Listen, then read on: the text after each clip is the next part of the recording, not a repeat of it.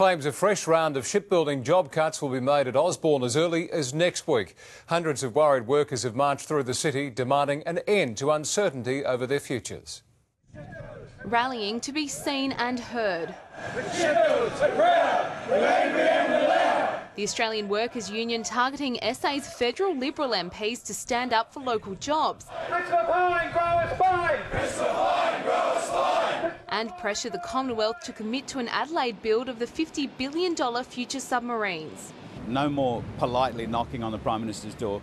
I'd like to see South Australian ministers and members of Parliament kicking down the Cabinet door and demanding some action. By the time they get behind us, we'll be like Holdens, I believe. We'll be dead.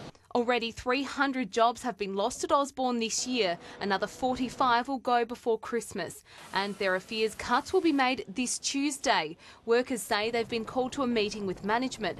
It's the same day a major conference will take place in Adelaide, where Japan, Germany and France will make their final public pitches for the contract to build Australia's future submarines. We've got most probably too many workers and no work. Lauren Barker, 9 News.